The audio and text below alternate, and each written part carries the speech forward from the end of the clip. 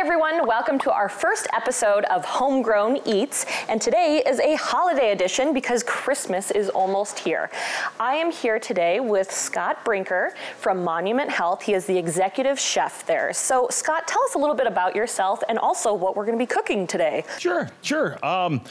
Like I said, my name is Scott Brinker. I am the executive chef at Rapid City Monument Health. I've been there for approximately 7 years. I'm from South Dakota. I went to culinary school out in Mitchell, South Dakota, many, many moons ago. And I've been cooking professionally now for over 45 years. And what I'd like to do today is present and talk about some of the foods and the food philosophy that we have up at the hospital, some of the items that we do use, and project the food as medicine mentality and knowing the story of your food. So not only do we do this for like our customers that come in, but for like our patients also. It's very important for them to eat healthy and eat the right amounts of food in order for the medicine and the care for them to work. Well, today we're going to start out by talking about the beef that we use at the hospital. Okay. I get this from Evergreen Beef. It is headquartered out of Custer, South Dakota. It also has pastures and raises the cattle out on Spring Creek and over by Edgemont. So just a few moments from town and you can see our cows. They're on all natural grass. And that's all they eat. There's nothing extra in this meat. It's all beef. We know the story. We can go out and we can see the pastures. We know where the beef came from, what the beef ate, and how it got here. We know the story of our food, and that's very, very important. So there's nothing in this that shouldn't be there. There's nothing extra. You know, we didn't add anything to this beef. It's you know, 100% South Dakota raised, South Dakota grown beef. What we're gonna do here is this is the tenderloin. This is one of the choice cuts. It's very tender. This lends very well, especially to a grass-finished, grass-fed beef that's usually a lot leaner. And so the tender cuts of meat are a little better to use. So what we're gonna do here is I'm gonna clean this up a little bit. We're gonna cut it, then I'm gonna make a seared beef tenderloin. We'll put a crust on it. We'll have the little bit of peppercorns and a little bit of salt and pepper and herbs on it. We're gonna flash cook it and then finish it in the oven. So the first thing that I wanna do is cut this into a little bit easier pieces to work with. And we'll remove, it's called the silver skin, and what it is basically just a tendon or ligament. Should have paid a little closer attention than in physiology class. But, that's okay. We're not doing science here, we're doing cooking. We're just gonna trim it up to make it look a little bit nicer and cleaner to present. And using a very sharp knife is probably beneficial in this process. Yeah, a sharp knife helps. And kind of the thing is, you notice I've kind of got a funny looking glove on here. Now I've been doing this for a long time and I have had my share of cuts and stitches. And then one day somebody said, hey, you know what? If you wear this cut glove, that stops happening. Oh, wow. And so I put that on. And since I've been wearing the cut glove, it was a little kind of cumbersome to get used to. But once I did, I stopped getting cut, so I'm sold. I like that. I'm just gonna put a little olive oil on this, just so things kind of hold on to it a little bit better. Rub it down, and then I have a little bit of sage. Now we're gonna put a little garlic on this. Tuck a little bit in there, just a little bit. Salt and pepper. I have learned over the years that that's the most important seasoning in the whole cupboard. It goes a long ways. You know, one thing is that I train a lot of chefs, up-and-coming chefs, at the hospital. That's kind of, you know, my legacy, I think, is to make sure that these guys go forth and feel good about what they're doing, and I make them write recipes as part of their training. And so the first thing I tell them to do is you write a recipe and you're only allowed 6 ingredients. Oh. And you have to, you know, you stop focusing on the fancy and start focusing more on the execution. That's more important. So what I'm gonna do here is I've preheated the skillet. Hopefully it's hot enough. Put just a little bit of oil down. And what I wanna do is sizzle this. This will make a lot of noise. It'll give a lot of smoke. It's great. And I wanna caramelize, get a nice color around the edge. Okay. It's gonna seal up the edges. Oh yeah. There's the sizzle. That's my sound. I like that. The better we get this seared, the juicier it'll be at the end. It doesn't really block things off too much and let the juice out. We're still going to deal with that, but this gives the nice color, and it does lock some of it in. You know, a lot of what you deal with when you're cooking grass-fed, grass-finished beef is the fact that the fat is distributed throughout the muscle. It's not marbled like a regular piece of beef.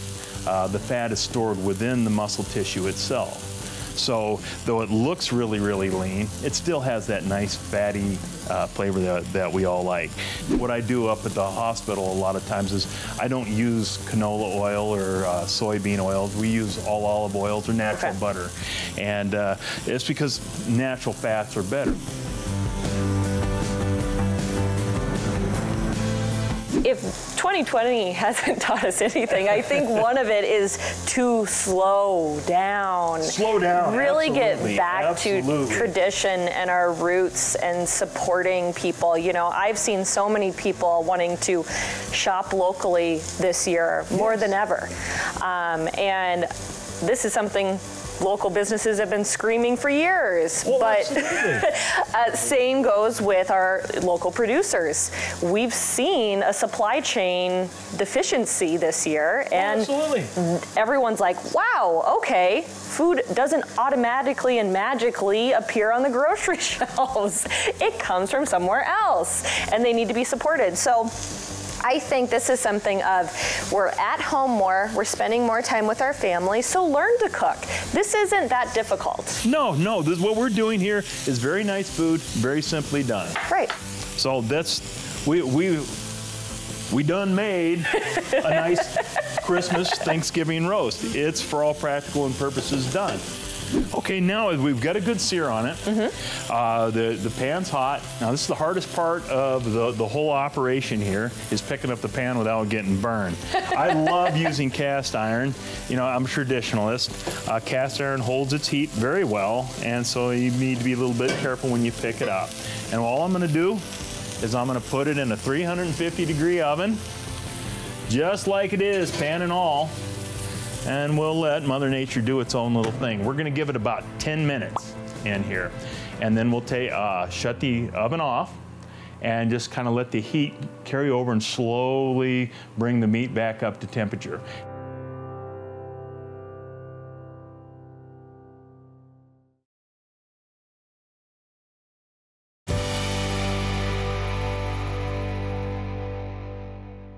Okay, like with every good piece of meat, you know, it's a sin to put ketchup on it. It's a sin to put some of these other sauces on it. But, you know, let's give it that holiday flavor a little bit.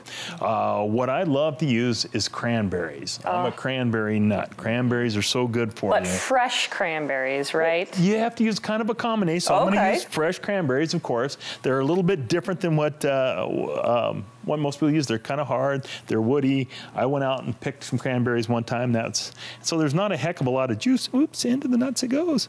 But there's not a lot of juice into it, and it's a very, very tart flavor, which I really like. To call something a glaze or something to really accent a steak, I want to make it a little bit sweet and bring out the fruity flavor of cranberries. So I will also use the dried cranberries. That's just a cranberry that's basically concentrated. So we're going to start, get the pan kind of a little bit hot. Yeah, let's add this first and see what happens. We'll start out with a few of them in case I mess something up. And we're gonna just start heating these little guys up. And I'm gonna add a little bit of water to it. And as that starts to come to a boil. Does it matter how much water?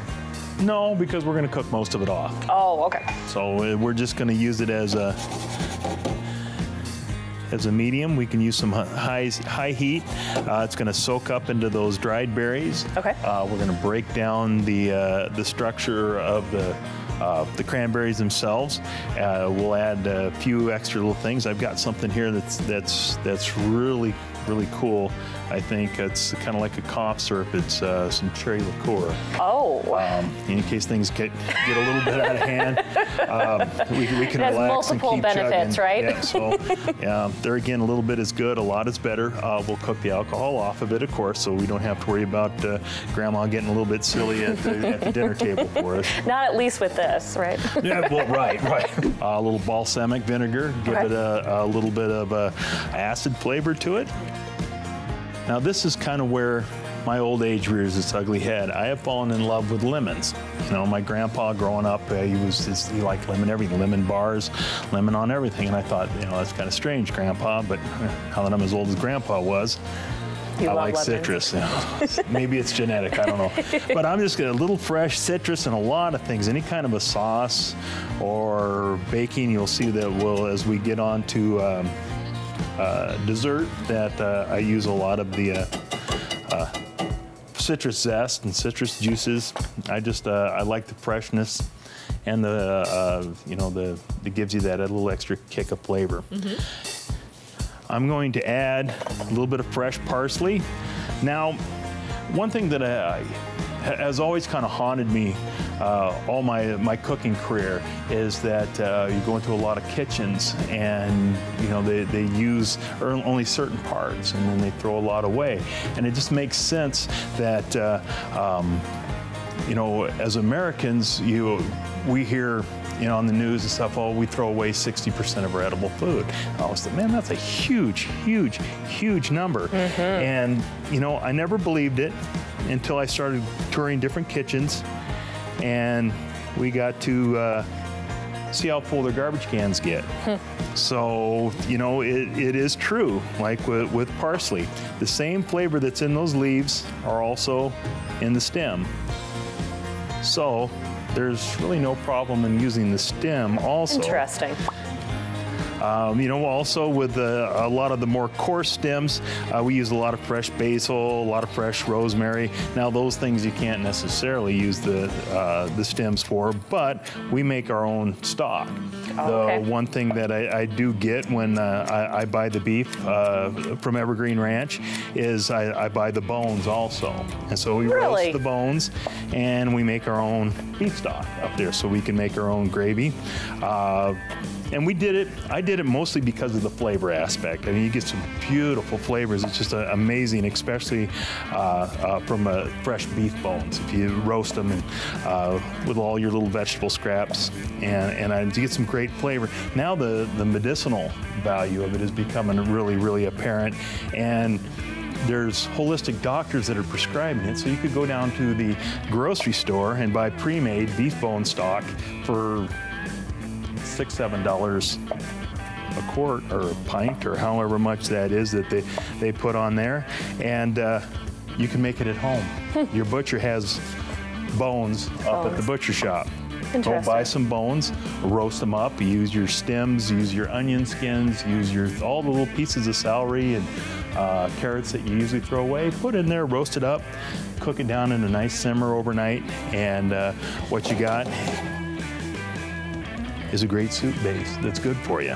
The liquid in the cranberries has now come to a boil, and we're gonna let it just kind of cook down. You see the fresh cranberries are busting open. They're soft, they're getting soft, they're taking on moisture. They're gonna pop open and release all their flavors. So we're gonna take that, let that kind of take down. And now one thing that I'm really adamant about is local honey. I buy this right here. Someone's in the kitchen from Sunrise Hives. It's a local beekeeper. They've been around for a little while. They do a great job. And the whole beekeeper honey thing is making a great resurgence, and it's kind of cool because you learn things by looking into some of this. Like South Dakota is the second largest producer of honey in the country, second only to Kentucky, and we're catching them fast. So it's kind of that's neat. It is kind of an amazing thing. And like with everything else in South Dakota, we grow great beef, we grow great vegetables, and the bees love it out here. No murder hornets for our bees. Thank goodness. Thank goodness. So I'm gonna put a couple tablespoons of this fresh, locally produced by South Dakota honeybees, honey in there. That's impressive. And that, luckily, is that. So what we're going to do is we're going to pour this into the blender. Okay. Hope nothing crazy happens here. Wow, I'm dripping it all over.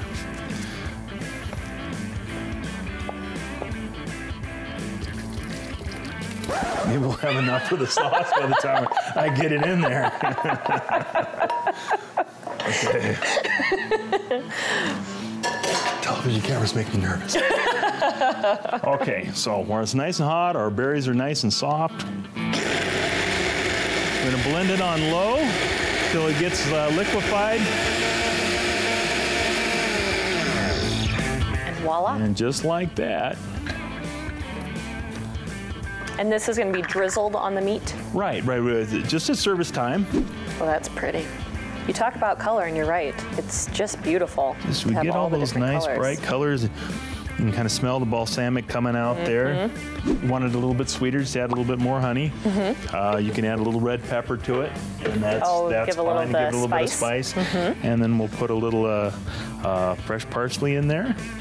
And I'll use my Field Expedient mixer. Now we've got a nice holiday it's beautiful. red and green cranberry glaze. Just like that. And it wasn't that difficult, but it's extremely impressive. Right. There again, simplicity at its finest. We had maybe, 1, 2, 3, 4, 5 ingredients. 5 ingredients. 5 ingredients. And we'll have a fresh cranberry flavor. Cranberry is very, very holiday-centric. Definitely. And it'll accent that meat very well. What's going to look really nice on it is going to look good on the plate, too. Exactly. Looks good, it's going to taste good. Then you can take a picture, post it on social media for all your friends to see. Oh, absolutely. Look what I got. Look at what I did. On you, You're going to eat that turkey. I'm going to have a piece of fresh South Dakota locally grown beef.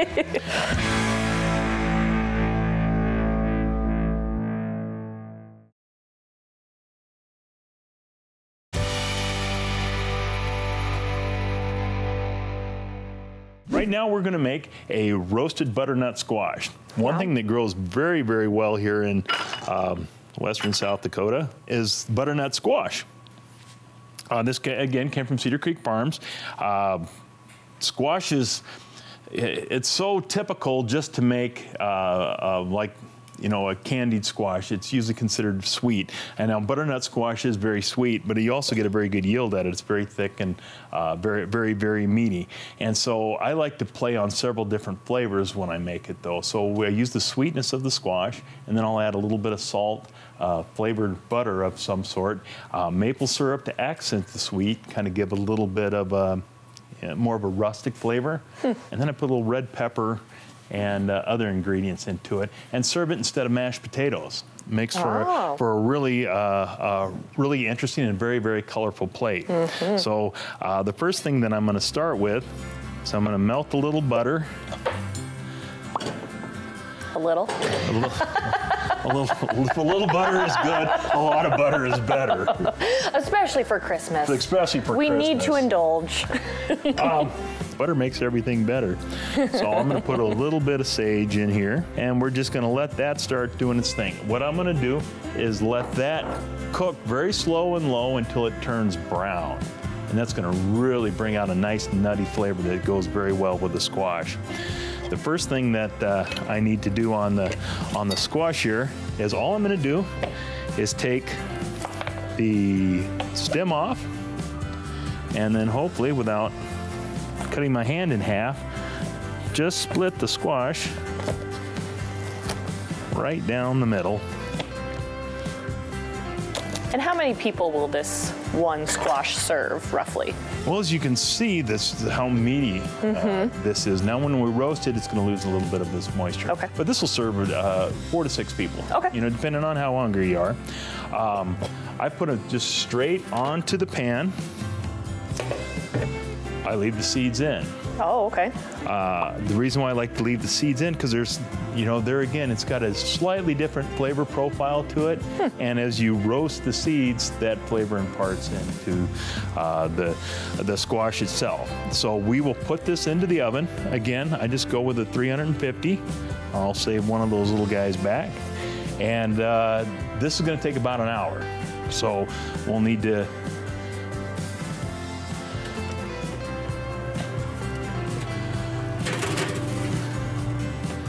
with like a squash, we're gonna make mashed squash. And we're gonna, like mashed potatoes or mashed sweet potatoes, anything you make like that, it's nice to kind of, you know, elevate a good dish to something excellent, to something great. And how you do that is with texture. So I'm gonna use jalapeno pepper. Again, we grow amazing jalapeno peppers in South Dakota, and they can get a little spicy. Now, the thing to know about the jalapeno pepper, and with most peppers, is that most of the heat lives within the little ribs and the white stuff inside the pepper. Okay. So what I'm gonna do is, because I don't want a lot of heat, and some people can't take heat, is get rid of the hot part of the jalapeno and just use the flavorful part. So I'm gonna go around the edge and we'll leave the hot stuff behind.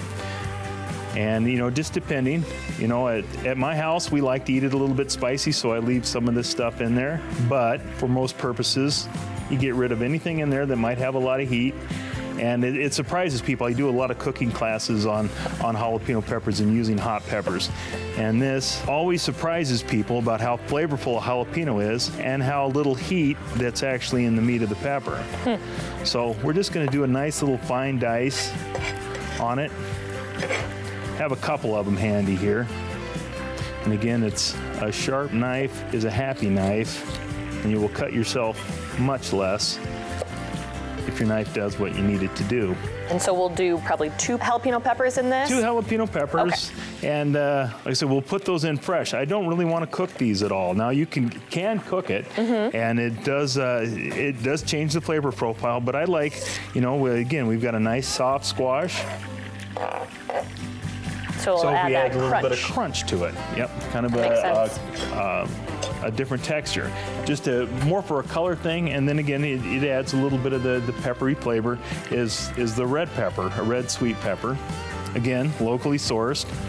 At the hospital, I buy as much as I can locally. We buy approximately $3 million a year worth of food. Oh, wow. This year was just a little bit strange, but on the average, I'll spend a little over $500,000 a year on local foods. So that's, you know, when you think about the economics of that and what that does for our community, that's $500,000 that stays here. That created jobs in Sturgis, South Dakota. That's created jobs in Rapid City, South Dakota. You know, why is it important to use local foods? The taste aspect and the freshness and the health aspect is all good things, and that's what we keep on the forefront. The economic impact is huge. That money stays local. And you know, you're helping out the community, you're helping out the farmer. Very little of the money that you go spend at the grocery store actually goes to the farmer. It goes more to the manufacturer, more to advertisement, more to driving the produce from wherever it comes from, you know, and whatever that story is, to the consumer. You might say it's, you know, can't afford to eat healthy. Well, you can't afford not to eat healthy. We've got the peppers. We're gonna stash these little guys over here to the side. I've got my butter now. If we can look at it, it's browned up.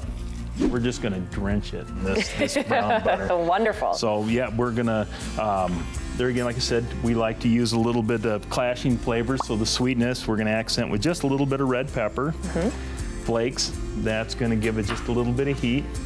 And then I'm gonna put a little bit of this syrup in here. And you know, sometimes I like to experiment live. I've never used this type of syrup before, but it's kind of interesting story. It's a bourbon barrel maple syrup. Neat.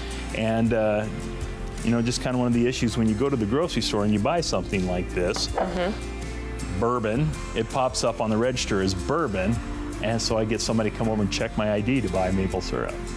So I was like, are you kidding me? She said, I need to see your ID, and I'm like, why? What's going on here? So, all right, so we've got our brown butter here. let's set that aside and let us do its thing. We're gonna set this aside, okay, and then we can start working on the dessert while we wait for everything else to go.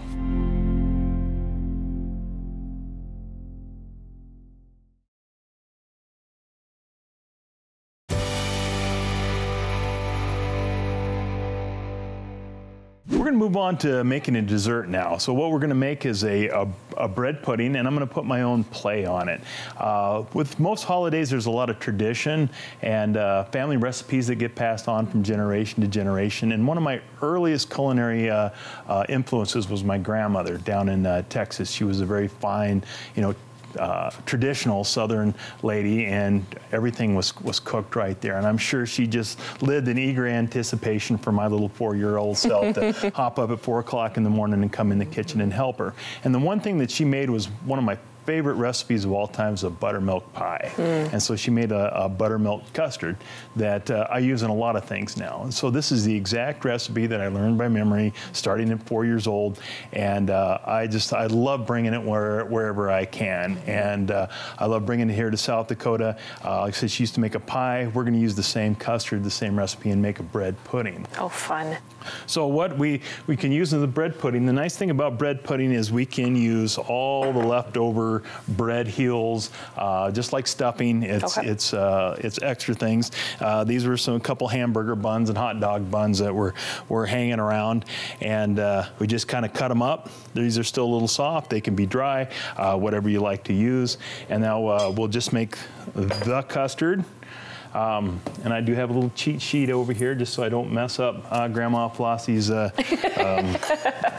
situation here. She's watching, I'm sure she is. I can feel her. And so what we're going to do, we'll start out with a couple eggs. The fresher the egg, the better. We'll use a couple egg yolks to kind of help with the thickening. And so we'll just separate those guys with a little bit of hand finesse. So you said the egg yolk thickens? Yeah, this will help thicken the custard. I want to whip those up good, and I like whipping them up good.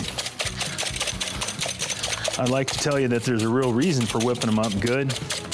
The only real reason why I haven't is because it's what Grandma did. Wow. And there must be something to it. There must be something to it. It was generation after generation after generation. So we whip that up. We're going to put just a little bit of almond extract in it. About a half a teaspoon. Or a teaspoon. A little bit is good, a lot's better. A cup and a half, a cup and a third of just typical granulated sugar. And again, I want to whip that in there. That egg is going to hold on to that sugar. Kind of help disperse it a little bit. Now, like I said, we are going to use a little bit of citrus. Back to the citrus. Back to the citrus. So I want to use the zest of 1 full lemon. The trick with the zest is getting just the colored part. You don't want to bite into the white meat in there. There's a little bit of bitterness in that. So we're just going to lightly go over the top of it and pull, just so much flavor and essential oils in citrus zest. This is where you can pull a lot of flavor out. So that's good. And we want just a little bit of lemon juice in it also. Seeds and all, but we're just going to put just a little dash. Okay. All right, we're going to put the buttermilk in there. Again, about a cup and a half. This is a little bit of a cheat, and Grandma taught me how to cheat a little bit on this, so we're going to put just a little bit of flour in there, just about a tablespoon or so. And this will also help hold everything together and set it up just fine. To really add to it, Grandma used to use butter, and so this is where I separate just a little bit. What I have here is coconut oil. Oh, okay. I get the solid, unrefined coconut oil, and I just kind of warm it up enough just to melt it. It melts at about 75 to 80 degrees. And you can just smell the difference there. Now I'm kind of adding a little bit of that holiday nut flavor to it.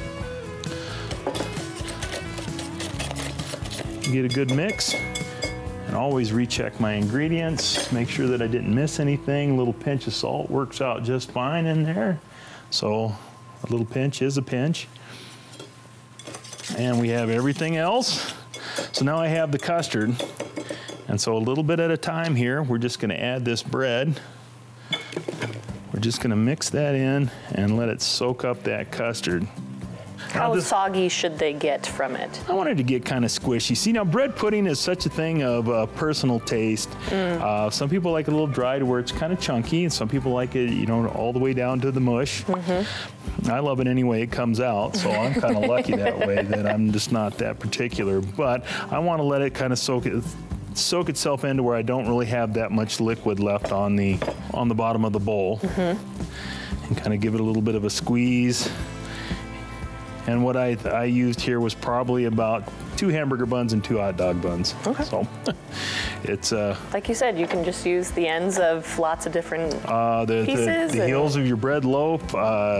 Made biscuits this morning and had a few left over. Biscuits work well. Muffins.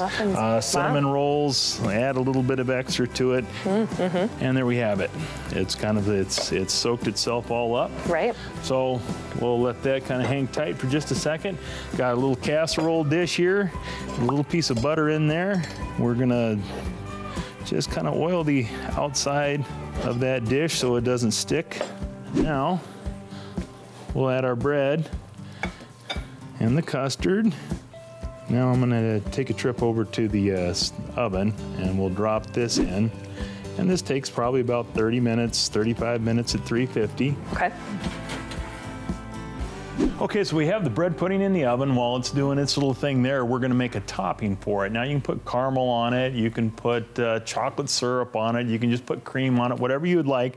A little bit of flash in the pan, and it's something very, very easy to make, and it added a little bit of elegance and that holiday flair to thing is a bananas Foster. Now it's, you know, bananas Foster is something that high-end restaurants sell a lot of times. They do it over ice cream or what have you, but over bread pudding, it's, it'd be just perfect. So we're just gonna make a really simple one, very easy to do. All we need is bananas, a little fresh butter, brown sugar and honey, something a little to flash the pan here a little bit, a little bit of alcohol. Bourbon works great, love bourbon. And just a little bit of cream to finish it to make it kind of a little bit of a caramely sauce. So we're gonna let this pan heat up really hot. That's kind of the trick to all this stuff is heat and do it fast, otherwise the bananas will break down. I like to kind of leave them all in there. So we'll just chop up these bananas real quick into nice bite-sized pieces. And a couple bananas, 3 bananas, 4 bananas, depends how many people you have hanging around. We're gonna do 3 bananas here real quick.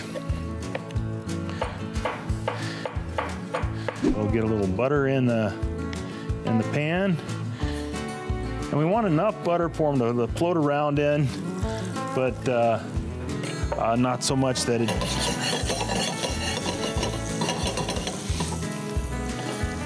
kind of tricky because we want our, like I said, we want the heat is the main thing. We need to cook this really fast when it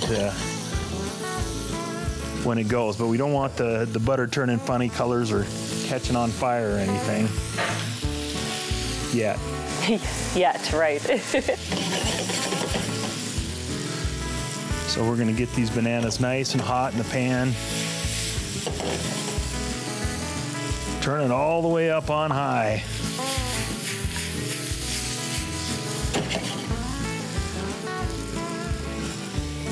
And what we're going to look for here is just a little bit of a wisp of the smoke to start coming off there. A little bit of the brown color starting to appear on the side as the sugars in the bananas start to caramelize a little bit.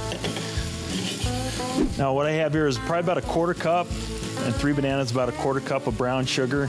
We're going to get that in so it starts breaking down. A little bit more of this sunrise honey, kind of add a little bit of deep richness to the caramel sauce. And with a lot of things here that come from South Dakota, especially the honey, if a little bit is good, a lot's better. So I'm gonna put a couple tablespoons of the honey in there. Get it going.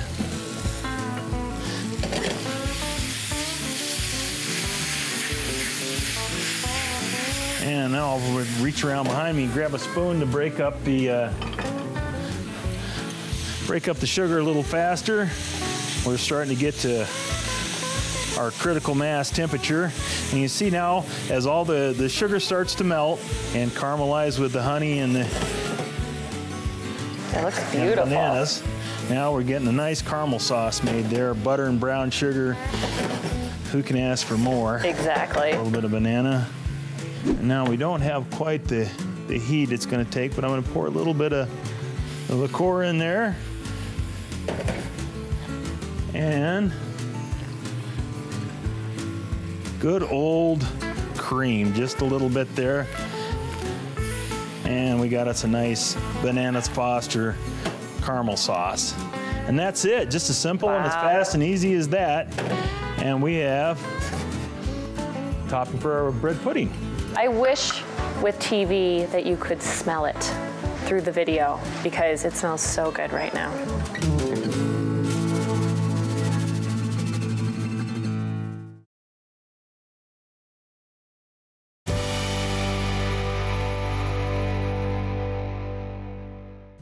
Okay, so we have the dessert in the oven. We've got the banana Fosters made. The steak is, or the tenderloin is resting and getting ready to come on over. So we're just going to finish it all up. The butternut squash is ready. We just pulled it out of the oven.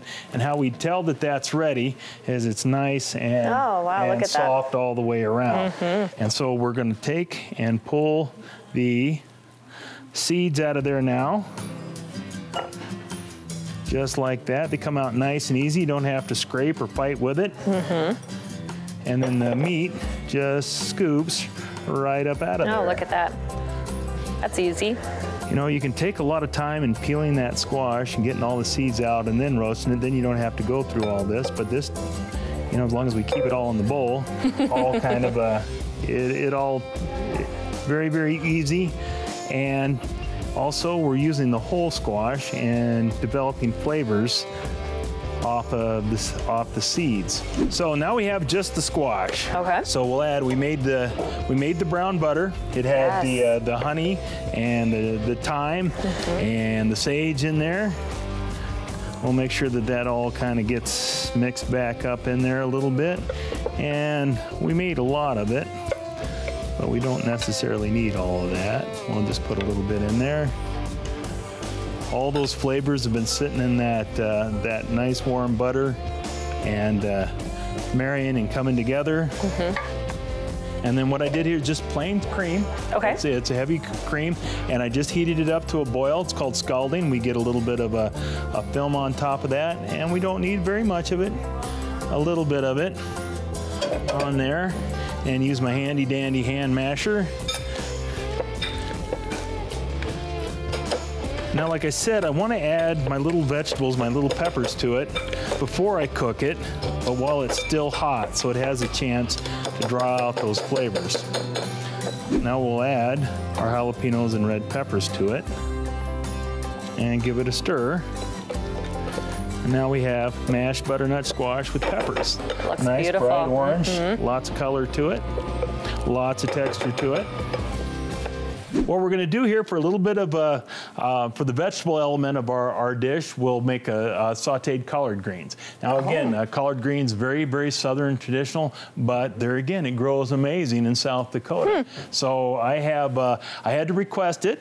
I had to ask the farmers to grow it for me. You know, my southern roots kind of coming out a little bit. You know, the collards, what are collards? It's kind of like a weed, but it's a very, very thick, heavy, earthy flavored green. Interesting. Lots and lots of minerals in there, lots of vitamin C, a lot of vitamin A. It's very, very nutritious. So it makes for a great color. It's great texture. It does take a little bit longer to cook, but it also doesn't have that bitter flavor that a lot of other greens have. Mustard greens, kale, you know, very, very, very strong flavor. Collards is a little bit more on the mild side. So we'll get a little butter, of course. Feel free to use olive oil. I'm just going to pour those guys in there, and we'll give it a stir every now and then while we're getting everything else together, and they'll be done about the time that we turn on the stove again and get everything else plated. All right, so Next is the tenderloin. We're gonna pull that out. Take a look at that. We'll slice it, see how we did. Yay. Now we just put it in the oven, shut the oven off after about 10 minutes. And we're gonna have a nice medium. Oh wow, look at that. And we'll just kind of cut some nice slices out of that. See, now it's not losing any of its little juices or anything. No. And that's because of searing it and then also letting it sit? And letting it rest is the big thing. If you ever notice if you pull a steak right off the grill, or take out you know, a pork chop or something, you set it on your plate and start cutting it up and you get a big puddle of juice. Yes. By letting it just rest a little bit at room temperature, takes care of that. It absorbs the juices back. Which helps with the flavor and moisture as well. Absolutely, absolutely, yep. Need something to kind of stir this up. We got a nice sizzle going here. These will turn a really nice bright green and get just a little bit limp when we have it right where we want it. The big thing is that I don't like overcooking my foods a lot. You know, collard greens traditionally gets cooked down to really soft. You know, it does take a little while to cook them to where you can actually eat them, but they do, you know, as soon as they're green and a little bit soft, then they're ready to roll. Right. Now we're going to put just a little bit of salt and a little squeeze of lemon. And we're going to start out with our cranberry glaze. Oh, wonderful. We're going to put a little bit of this right on the bottom of the plate and kind of just give it a little bit of a smear. And then we'll set our tenderloin on there. Nice little 4-ounce serving. A little of the mashed squash. And our greens are ready. And there we go. Now we will take a little maple syrup. Add to that. Wow. A little bit of pecan to add the crunch. A little sprig of rosemary over the top. That's amazing. Easy holiday meal. Easy holiday meal, but Local products. so beautiful. Everything Local under this products. feature is the local products, and then we'll have the dessert out in just a second. Wow, it's beautiful. All right, the best part of any meal is Right, the last dessert. but not least. Last but not least, it's dessert time. And so we pulled our bread pudding out of the oven.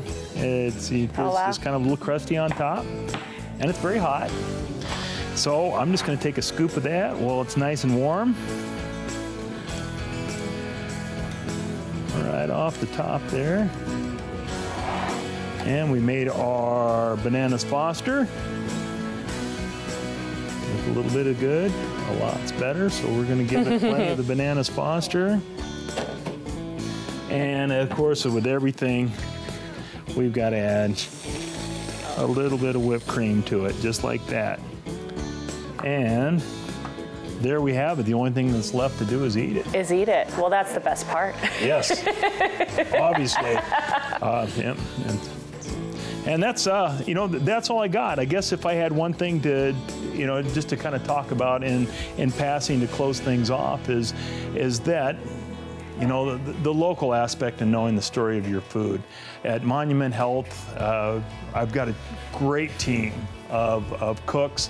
It's taken me quite a while to put them together. They do a fantastic job down there. They're all excited about food. They're young men and women. Most of them are fairly early in their culinary career, a couple a little further along the way. I've got some great people that have really embraced the food as medicine and knowing the story of your food. And you can just rest assured there that when we send up food, it is local centric. We try and include it on just about everything, especially during the summer. Very plant forward with our protein kind of pulled back just a little bit.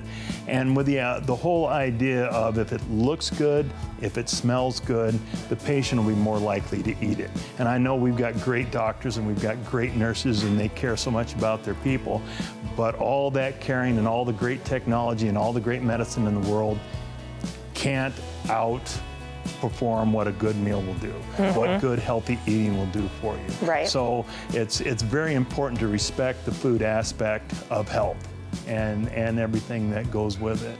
Right, and the social aspect. And the social aspect. Cooking together, spending time together. And eating together and celebrating life by food. Exactly. It's fantastic. Exactly. And there we have it, this beautiful Christmas meal. Thank you so much for being here, and thank you to Someone's in the Kitchen for letting us take over their kitchen. We hope you all have a Merry Christmas and a Happy New Year.